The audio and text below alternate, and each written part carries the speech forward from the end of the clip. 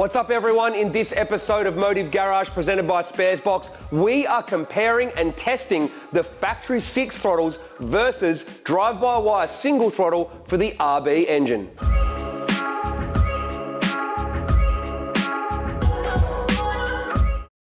Well, this is probably the most anticipated test we've ever done with our GT-R, both for you guys and for us. I've always wanted to do this test, but I'm going to be brutally honest.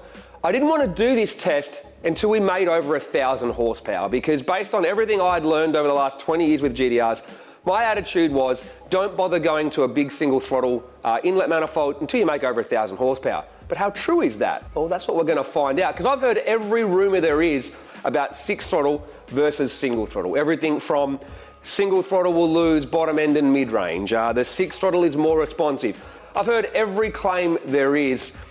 Which one's right, which one's wrong? Well, that's what I want to find out firsthand with some good old scientific, thorough, motive video style testing. But first up, let's look at the pros and cons of individual throttle bodies versus one big single throttle.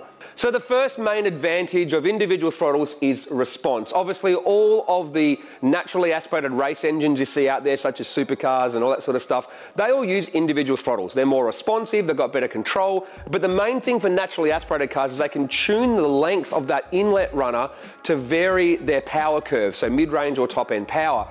Now with a turbo car, there is some other advantages that exist by having individual throttles, and the main one is the distance between where the throttle is to the actual inlet valve of the engine.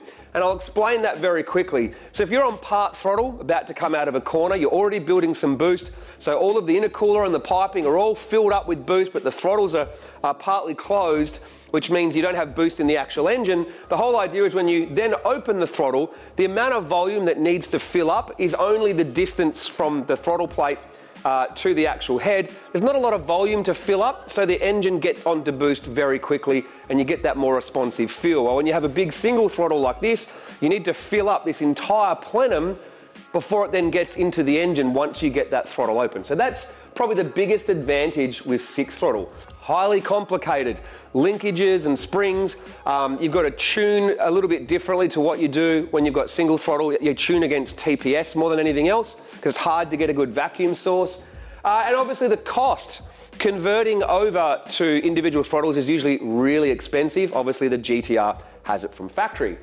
Single throttle, simple tuning. One throttle, plenty of vacuum in here and boost source to draw from. So you can basically tune it very easily. It's neater, especially with drive-by-wire. Packaging, so it's easier to package, it's easier to shape the inlet manifold, put the throttle body where you want. And obviously there's the price involved. Now this is more price, I'm talking from OEM manufacturers to do it in the first place, not so much the price of what it costs to convert in a GT-R, because obviously this is some pretty big dollar items you can get for your GT-R. But let's have a little look at comparing the two. So we talked about runner length between 6 throttle and single throttle. If we have a look at the runner length on the 6 throttle, where you basically get the base plate, the throttle plate, and then take a look at the runner, but in our instance, we actually used the length of the hypertune inlet, because that's what we have on our GT-R at the moment. The runner length is 127 millimeters.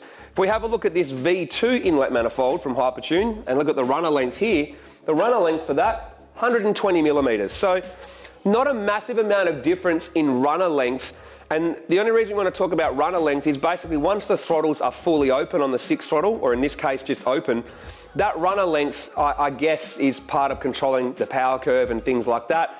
And also that runner length has a lot to do with how it behaves off boost as well. The volume of the plenum for the hypertune 6 throttle and both the single throttle obviously is much larger than factory.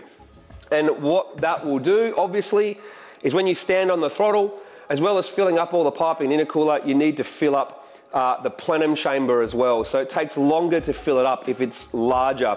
But for us, we're going to be comparing single throttle versus 6 throttle using a hypertune inlet, and we're actually going to be using a V1 inlet manifold. So we're still going to use this factory base plate and then have the V1 go over the top, as opposed to a V2 which replaces all of the runners. So our one has been port matched to match the head and to match the inlet manifold, and obviously it was port matched the same when we had the 6-throttle. So we basically have the most optimized 6-throttle solution you can get, and then obviously it's all port matched correctly for our GT-R. So before we talk about my predictions with the car, let's take a look at some rough numbers of flow. We're not going to get into actual flow rates, just quickly looking at some surface area of the openings. So with the 6-throttle, they're 4.5 centimeters when measured in diameter, which means they've got 15.9 centimeters squared of total surface area. Obviously, you then have a throttle shaft in the middle, which takes up 4.5 centimeters squared. So now we're talking a total of 11.4 square centimeters of surface area. Times that by 6, 68.4 square centimeters is the total surface area between all 6. Why is surface area important? Well, I guess that's how much space the air can flow through. But then you have the actual inlet itself, or the opening into the plenum chamber, and that measures at 7.5 centimeters, 75 millimeters, so that's 44.1 square centimeters. Now, obviously, when you've got boost, air is getting forced in there, so the overall surface area or diameter isn't as important as naturally aspirated cars, but just remember, the throttles have all of this room, but the plenum still only has an opening this big. So that's one thing you need to consider when comparing the flow rates of each one. If you go over to single throttle, you have an 82 millimeter drive-by-wire Bosch throttle body, and the surface area is 52.8 square centimeters, minus the plate in the middle, 43.6 square centimeters. So if you compare the smallest opening on the factory or the hypertune 6-throttle, 44 square centimeters up against 43.6 square centimeters, and then obviously the throttles themselves have 68.4 square centimeters. So in terms of the actual amount of, I guess, area that air can flow through between them, no real difference in the throttle body size versus the actual inlet into the plenum, but obviously the throttle plates themselves have plenty of flow.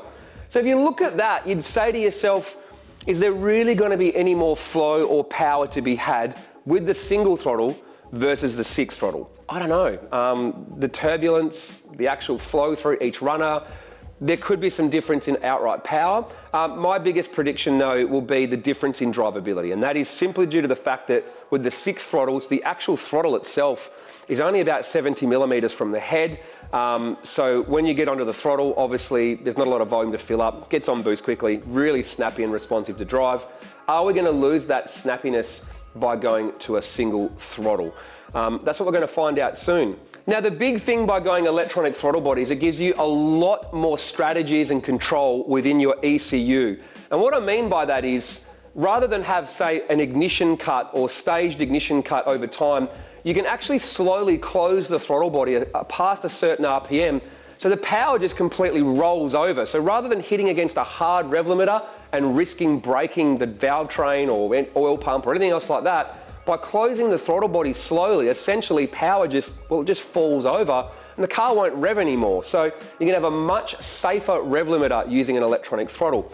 Obviously, launch control can be done quite different. Instead of popping and banging off the rev limiter, you can use the electronic throttle to better control your launch control strategies. All of the tuning that you can do with drive-by-wire, plus cruise control, plus being much neater, there are so many advantages to going to drive-by-wire in this instance. It is also available on 6-throttle, so all of those advantages for drive-by-wire can be had with single or 6-throttle. This test is all about comparing the factory 6-throttle system over to a single throttle drive-by-wire, and whether you should or shouldn't switch over, or when you should switch over, is probably going to be the answer that we look at. IEE in New Zealand, Dartone Racing in Australia both offer a drive-by-wire 6-throttle, and we will be trying one of those out within large throttle bodies in a later test. But right now, I think it's time we get into it. We need to remove our 6-throttle setup, get on our hypertune V1 setup, and get testing. But there is a few little things we need to take care of to make it all work. Let's go. For our single throttle setup, we chose a hypertune V1 inlet manifold with a Bosch Motorsport 82mm drive-by-wire throttle body. You can see the new inlet side by side with the hypertune 6-throttle plenum that the tanks they use are the same, so the volume is the same on both. The hypertune V1 inlet uses the factory base of the inlet, which contains water lines and the radiator outlet pipe, making it easier to install than the V2. We had the base port matched on both sides as well to ensure smooth airflow all the way from the bell mouths to the head. The runner length is the same as the V2 as well, so the results would be the same. We decided to modify our inlet base by removing the water and air balance tube and welding AN fittings onto the water outlets from the head to go into a header tank. This is an old school GT-R modification for better cooling through the head. The other thing we needed for conversion to drive-by-wire was an electronic throttle pedal. We used one from IEE in New Zealand. The factory pedal bolts onto this bracket and sensor so it all looks stock and bolts up to the factory holes, making it a great bolt-in solution. We also got a bunch of fittings from Raceworks that we needed for under the inlet manifold. The first step was to get the inlet manifold installed. Rob Arbolino from Cranked Motorsport came by to give us a hand.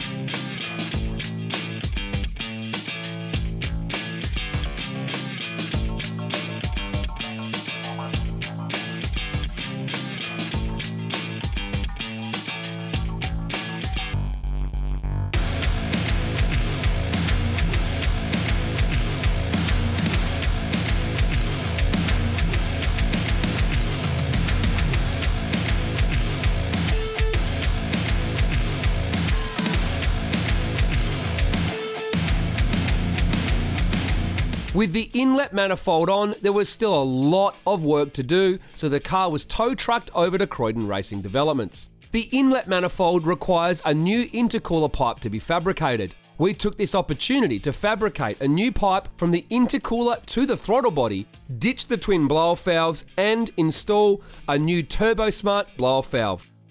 We used hypertune clamps on the intercooler pipe in the engine bay and installed the TurboSmart blow-off valve behind the front bumper. Another reason for this blow-off valve change was to give us more room for a vacuum pump required with large camshafts and a single throttle body to have enough vacuum for the brake booster, and because we wanted to move the fuse box from the engine bay to behind the bumper.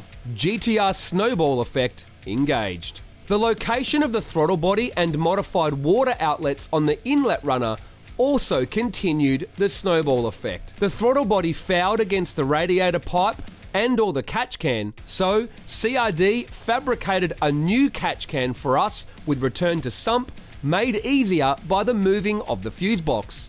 The radiator had the filler neck cut off and a new top pipe welded on with a new rubber hose to clear the throttle body. We got a hypertune header tank which fits in the back corner of the engine bay, and I got into making some water lines thanks to Raceworks.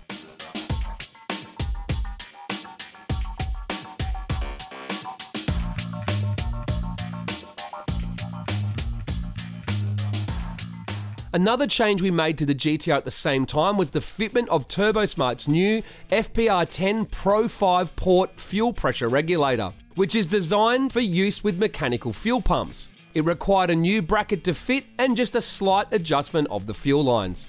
We also purchased some Injector Dynamics ID 2600 XDS injectors from Precision Racing, dealers for Injector Dynamics. We purchased these to give us more headroom for power in the future, but also because they are designed specifically for use with ethanol and methanol fuels, unlike our existing injectors which require regular servicing. These required new plugs, and we had a new fast response air temp sensor from PRP, so we decided to completely rewire the cold side intake loom, which also tidied up our old and crummy wiring. These changes won't affect the results of the test. CRD also had to wire up the IEE electronic pedal and the Bosch drive-by-wire throttle to the Haltech Elite 2500 before setting it all up. We did a few other things to the car at the same time, but we'll be covering these in a separate video.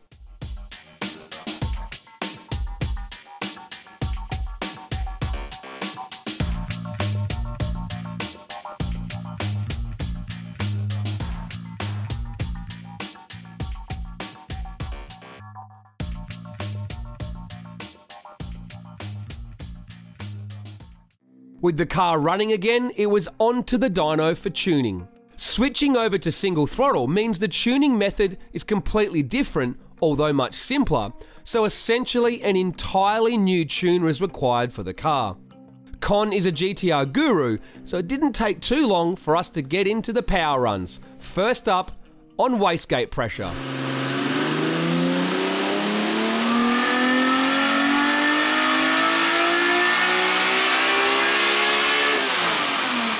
Our first run on wastegate pressure, and we were already up 20 kilowatts or 27 horsepower.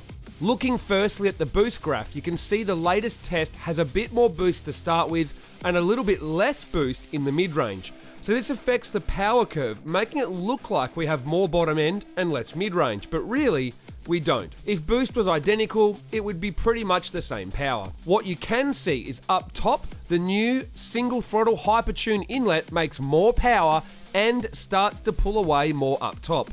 Time to put in some boost and make some real power.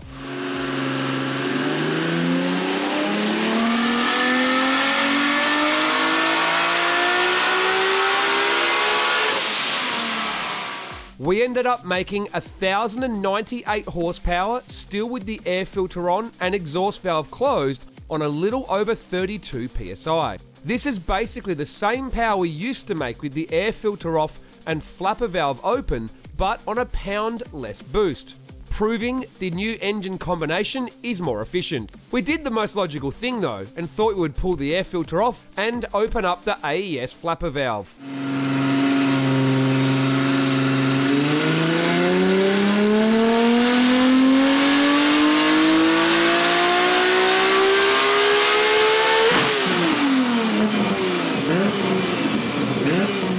We finally cracked 1,100 horsepower, but we now did it on 32 psi instead of 33 psi, showing at this power and efficiency level, the air filter and 4-inch exhaust work pretty well. But the small 101 twin scroll rear housing is starting to run out of efficiency past 1,100, and we don't want to push it for the sake of it. These tests are better done with the turbo working well within its efficiency range. We then put the air filter back on, close the AES exhaust flapper valve, and put the boost back to between 30 and 31 psi.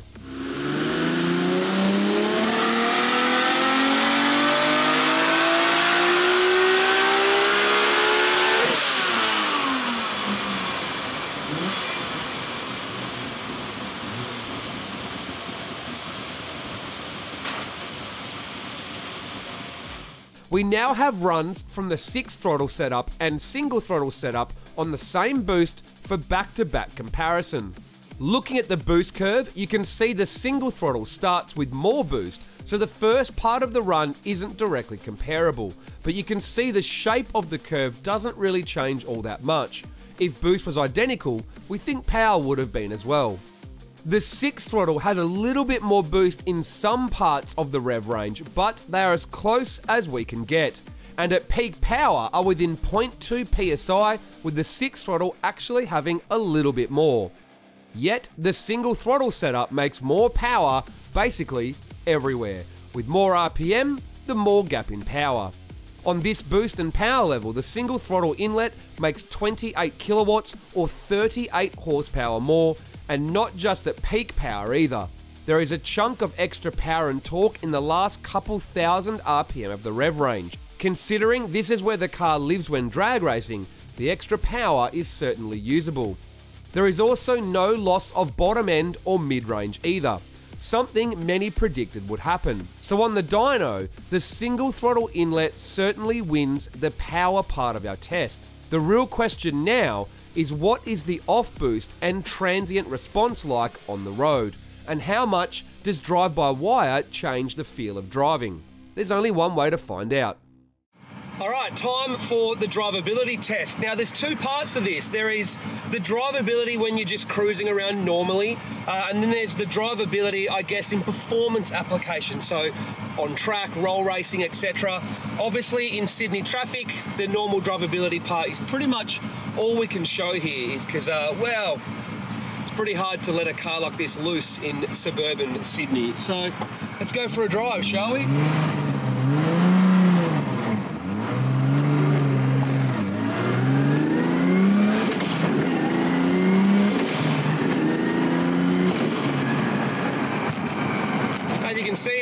up and moving in traffic without too much of a problem, so you're not scared of pulling out into traffic and the car is just a complete dud, laggy and goes nowhere. With the 3.2 litre, this car does get moving, and it did with 6 throttle and it does with single throttle.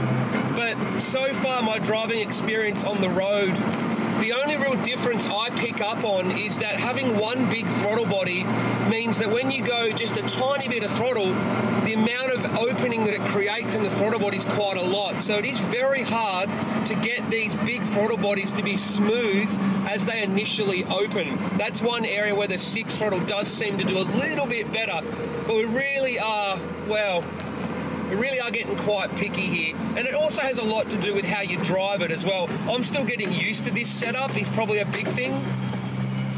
So as you get more and more used to the setup, you do get better and better at driving it.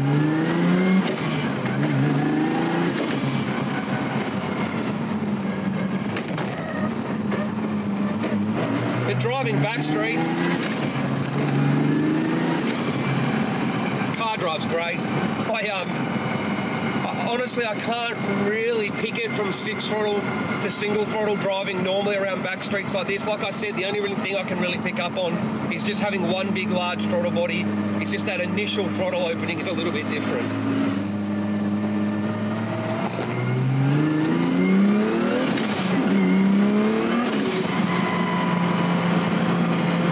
Now the thing with a sequential is how it gets onto boost only really matters in that initial roll on, because once you're moving, you've got the sequential. So let's try and get you sort of like 3.5 grand in second. We'll hold that sort of steady 3.5 grand in second gear and stand on it.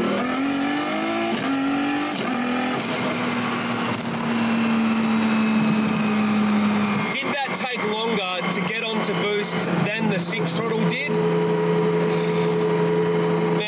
To pick it on the bum dyno, you really have to get into some pretty serious data, and then it would be very hard to replicate the exact same thing every time. But so we're at 4,500 in third gear. I'm in vacuum. I'm going to stand on it.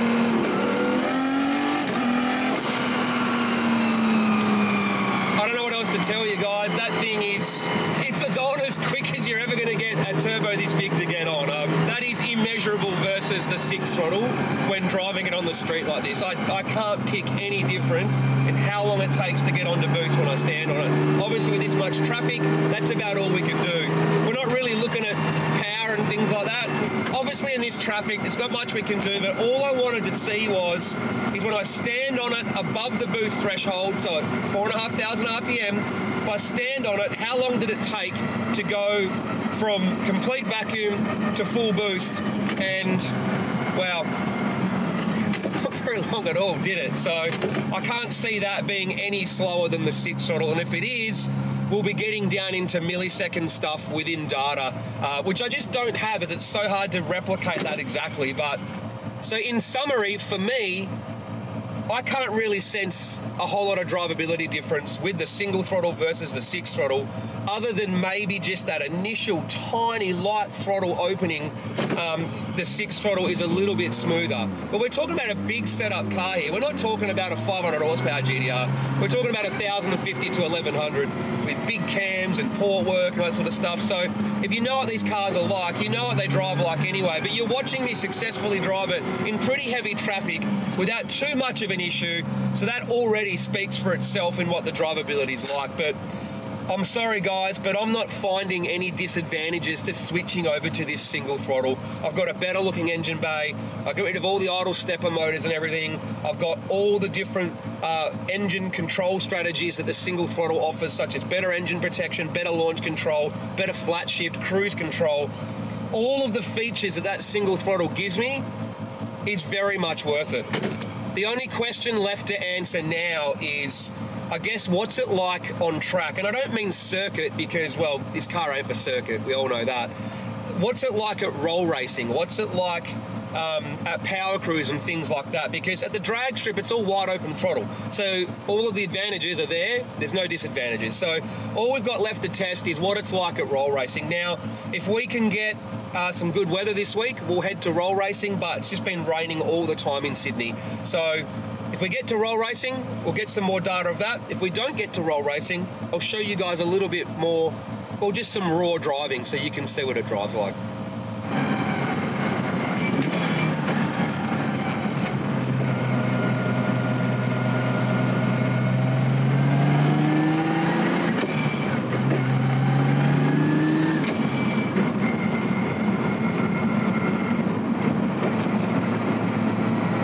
Do you want to hear how ridiculously loud it is with the flapper valve open?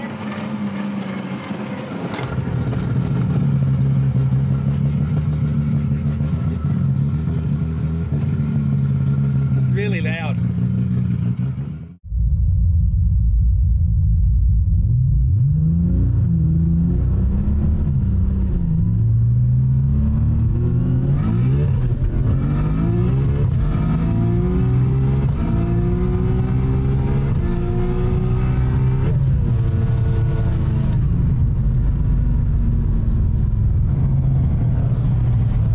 My first run after all that, I ended up just going stuff it, level 4, wheel spin, because the track was quite slippery, so it doesn't usually wheel spin that much in first, but there was all that, what's the name, all the cleanup stuff on the track.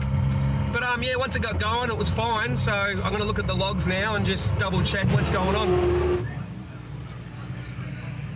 Say hi to the camera though, Con. What camera? There's a camera filming you do this.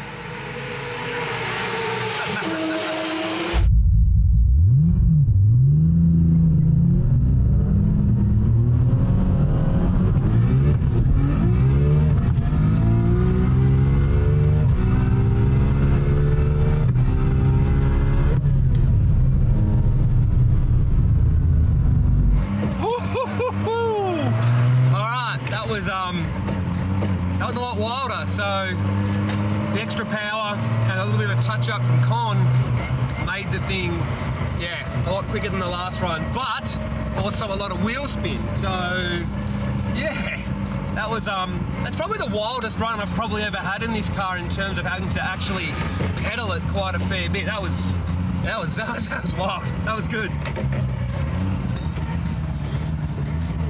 Wow.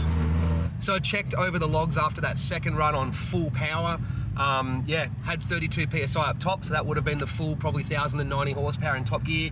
Has more boost in second now because Con turned it up. AFRs look good, EGTs look good, everything looked good. Con said, mate, go enjoy the car. So I've lined up for eliminations. Normally I'd live stream eliminations here, but you know what?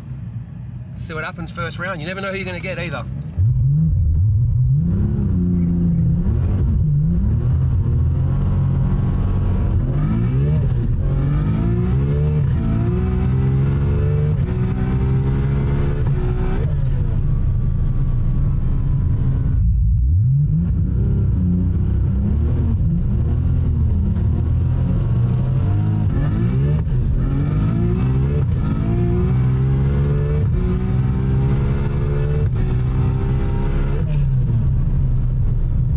Whole lot of fun, but it goes dead straight.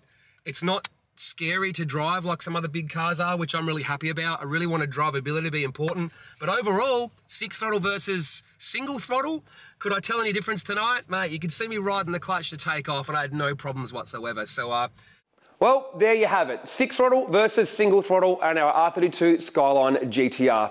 I think all of the tests pretty much spoke for themselves. We made more power up top, we didn't lose anything down low, we didn't lose any drivability, and the car performs just as good on the street and on the racetrack as it ever has. So overall, single throttle wins in this application.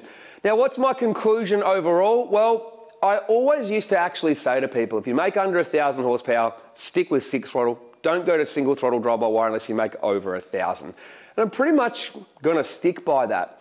My personal opinion is if you make 900 or less, stick to the factory 6-throttle or go to a Nismo inlet if you can, because the drivability with the Nismo inlet manifold on a medium frame turbo like the G35 was unbelievable. That combo was fantastic. The moment you turbocharge, it kind of goes into that over 70 millimeters in size. You know, if you start thinking 76, 75, 76, 85, G40, G45, and you start looking to make 1,000 plus, that's when you want to switch over to single throttle drive-by-wire. Now, it doesn't mean that you can't make power with 6 throttle. Plenty of guys has. We've just shown you that if you're doing a build from scratch and you want the optimum setup, single throttle drive-by-wire is the way to go. Not just for power, but obviously for all the other things that drive-by-wire gives you, and a nice, neat engine bay. Because we will admit, our engine bay looks so much better now after all the work that CID did and the hypertune inlet on it. The grey area is kind of between 900 and 1,000 horsepower. Should you switch or shouldn't you switch? Neither here nor there. And the other argument that's going to pop up is, what if it's an RB26 bottom end? What if it's a 2.6 or a 2.8? Will that affect it?